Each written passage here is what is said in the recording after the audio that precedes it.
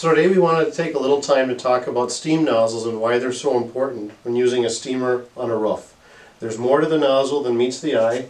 What appears to be a plain pipe nipple here is a well-engineered device.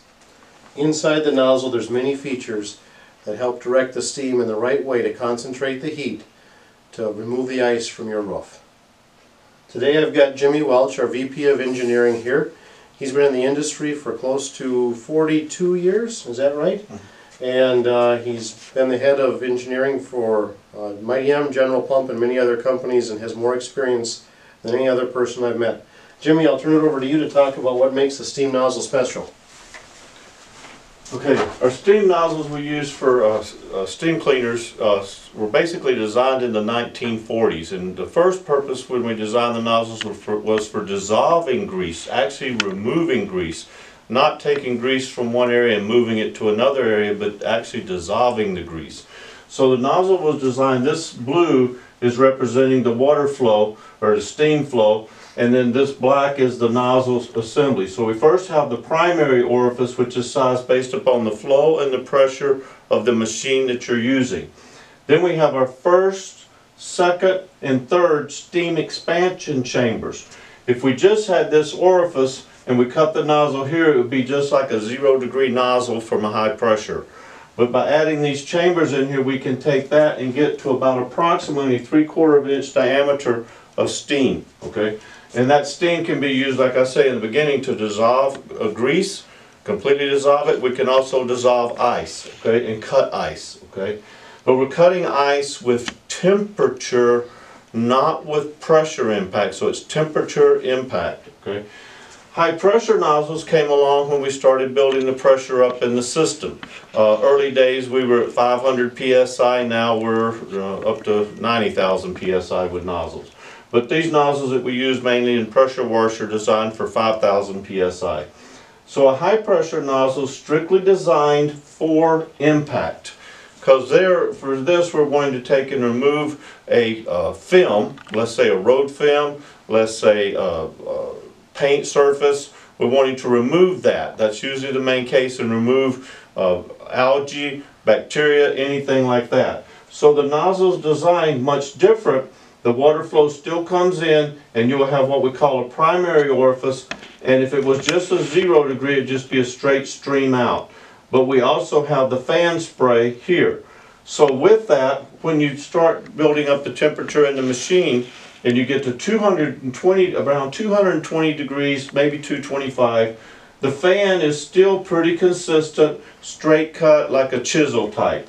But when the temperature increases above that and you get in around a 250, the nozzle becomes fat. It also becomes shorter, condensed.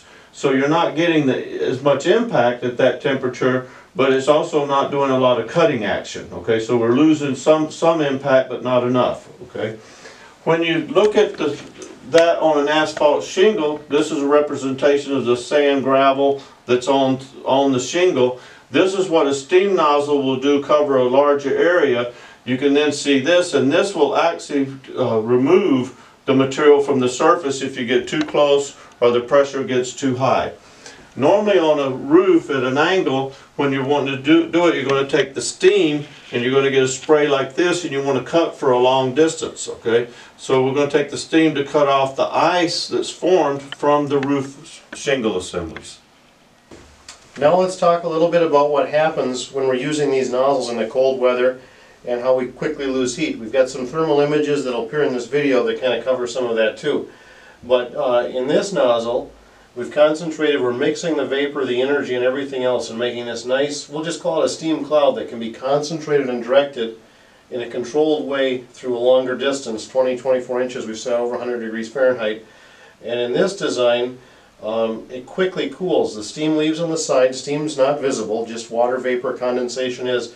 Do you want to explain vortexing a little bit, Jimmy, and what happens there? Yeah, vortex occurs when the water leaves the nozzle and it forms little air pockets around because we have the ambient air temperature and the water temperature of the fluid leaving the nozzle. So you get vortexes in here. It's really noticeable with our rotating nozzles. You can really see the vortexes, but that's more of a cyclonic vortex because we're rotating the nozzle.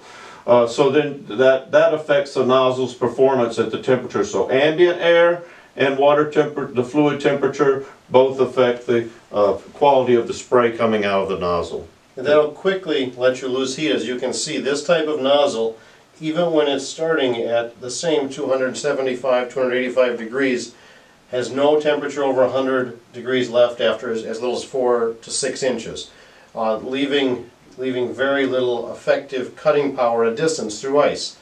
This type of nozzle can cut a block of ice in half fast, but with our Arctic steamer we're not interested in that. We're interested in having a homeowner have a good experience with a roof that lasts as long as it should, as well as a quick, safe, effective removal of that ice dam to protect their interior.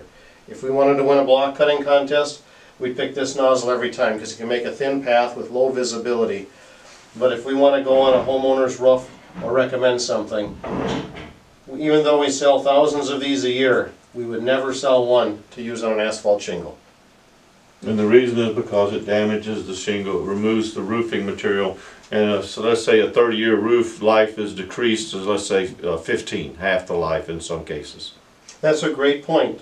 What's happening is, as anything, wind, rain, over time, the granules slowly get removed from the roof as the roof ages.